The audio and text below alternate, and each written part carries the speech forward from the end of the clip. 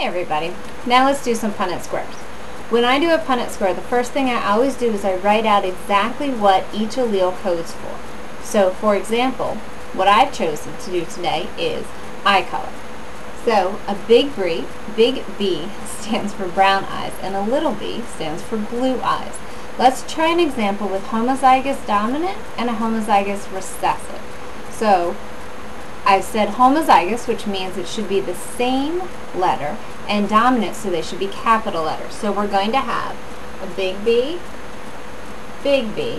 and a homozygous recessive, which is going to be little b, little b. Now, this is the genotype, big B. The phenotype for this should be brown eyes, because it has a capital letter there. Our little b is going to be blue eyes. There are no dominant alleles present, so the recessive shows through. So we have a brown-eyed individual and a blue-eyed individual that are going to be having babies. So we're going to put the dad up at the top. We're going to split up these alleles. So we have a big B, and over on the side we're going to have a little b, little b. Now, the way we do a Punnett square is you're just going to bring each letter down and fill in the boxes. Kind of like a times table when you did those when you were little. So we're going to take the big B down, big B down, big B down, big B down. Then you're going to bring the little letters across. You're going to have a little b, little b, little b, little b. All of these babies are going to be exactly the same. And if you remember from the last video I did, the word for when they're different like this is going to be heterozygous. So the genotypic ratio, we're going to look at just the letters. What kind of letters do we have here in this cross? All 100% are going to be big B, little b. So if they ask for genotypic ratio, say 100% big B, little b. Phenotypic ratio, we want what does it look like? Even though it has both letters present, because there is a big B there, the big B wins, because the big B is dominant. So you look back up here if you forgot, and we've got brown. So we're going to have 100% brown eyes. So that's one example of a Punnett square. Let's try a couple different ones with a couple different situations just to make sure you guys know what you're doing. So here's our first one. Now let's try, same thing, eye color, but we're going to try a heterozygous individual now. So remember, hetero means different. So in a heterozygous individual, we are going to have a big B, little b. Now let's try another homozygous recessive. Homozygous recessive is going to be the same. We're going to have little b, little b. So even though we've got one of each, heterozygous, it's going to be brown eyes because we've got a big dominant allele present. So brown eyes and blue eyes again. But let's see what we get for our babies this time. So we're going to take this one, put them up here, and our homozygous recessive, put it along the side.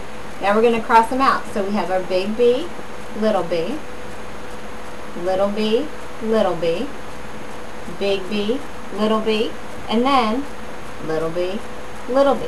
Now we have two possible outcomes for this cross. Half the babies are going to be this, and half the babies are going to be this. We have half our babies are going to be heterozygous, and half our babies are going to be homozygous recessive. So our genotypic ratio is going to be 1 to 1. For every one of these, you get one of these. So we're going to have a 1 to 1 ratio of big B to little b, little b. And now let's look at the phenotype. You've got big B, little b, that's going to be brown eyes because you have at least one capital letter present, one dominant allele. And you're going to have blue eyes over here. So you're going to have a 1 to 1 ratio, brown eyes to blue eyes. Hopefully that makes a little bit of sense to you guys. We're going to do one last cross to show you that sometimes the genotypic ratios and phenotypic ratios can be different from each other. Now we're going to take two heterozygous individuals and cross them with each other. Remember, hetero means different. So we have big B, little b, times big B, little b. So we're going to take one parent, put it up here at the top, The other parent, put them along here on the sides. Now we're going to cross them out. Big B goes in this one. Always keep the dominant allele first in your Punnett square. Big B, and last but not least, little b. Now we've got something different going on here. We have one big B. We have two little b's. Sorry, two big B, b's. And one little b. So that's your genotypic ratio, 1 to 2 to 1. Now phenotypic ratio is we only have two options. We've got brown eyes and we've got blue eyes. 3 of these out of the 4 have at least one big B present. So that's going to be 3 brown eyes to 1 blue eyes. So genotypic ratio and phenotypic ratio don't always have to be the same, and that's okay.